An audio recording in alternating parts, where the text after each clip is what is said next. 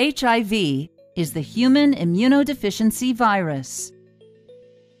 If you have HIV, you have an infection that damages your immune system over time and causes AIDS. AIDS stands for Acquired Immunodeficiency Syndrome. It is the final stage of an HIV infection when your immune system is damaged and too weak to fight off ordinary infections. When foreign invaders, such as bacteria and viruses, get into your body, they can cause infections. These events activate your body's defenses. The white blood cells of your immune system are part of your body's defenses.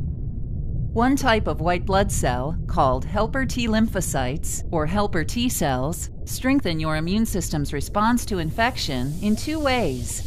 First, helper T cells release chemicals that attract other white blood cells to the site of the infection. These additional white blood cells attack the invading bacteria or virus, as well as other infected cells. Second, helper T cells release chemicals that cause other white blood cells to multiply. These new white blood cells create markers, called antibodies, which can identify the same foreign invader throughout your body. Antibodies attach to the bacteria or virus, marking them as targets for your immune system to destroy them.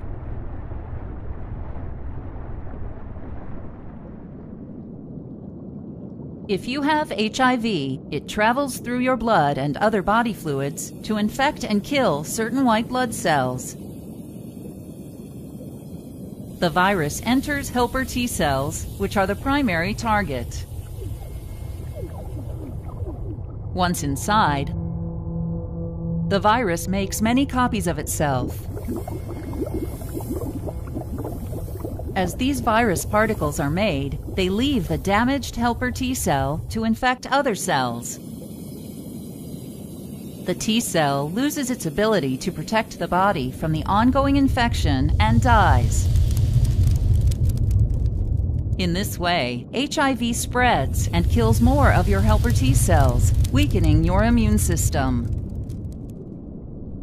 As a result, other types of infections are able to take advantage of your body's inability to defend itself.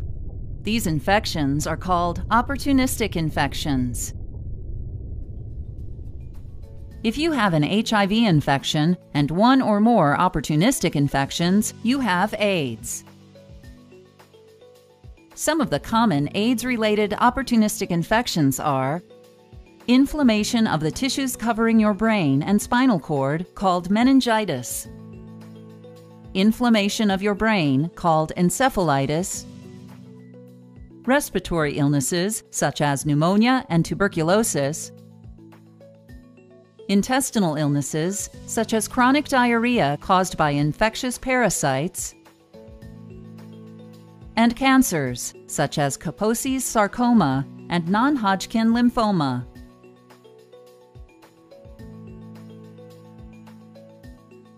HIV passes from person to person through infected body fluids. HIV can enter your body during unprotected sex, while sharing drug injection needles, during your own childbirth, while breastfeeding from your mother, or from contaminated blood or blood products. Although there is no cure for HIV, drugs called antiretroviral medications can reduce the amount of HIV in your body. One class of antiretroviral medication, called entry or fusion inhibitors, disrupts the HIV infection process by preventing the virus from attaching to your cells. Other classes of antiretroviral medications include reverse transcriptase inhibitors, protease inhibitors, and integrase inhibitors. These drugs prevent the creation, assembly, and spread of new viruses. Your doctor may prescribe a combination of these drug classes known as highly active antiretroviral therapy, or HAART.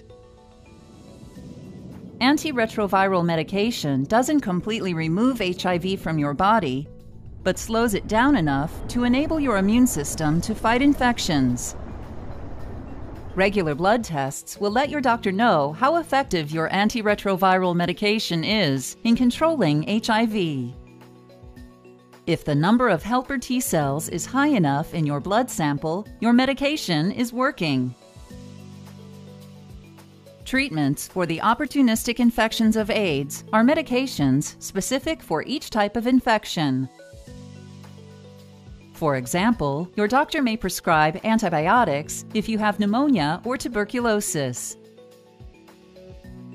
To avoid getting or spreading an HIV infection, know your HIV status and your partner's status by getting tested regularly. The most effective way to prevent HIV infection is to avoid vaginal and anal sex. When engaging in sexual activity, you will be less likely to contract HIV if you only have sex with one uninfected partner or use latex condoms for protection.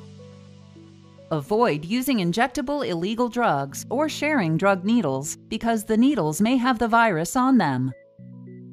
Avoid intoxication from drugs or alcohol because you will be more likely to engage in unsafe sexual behavior.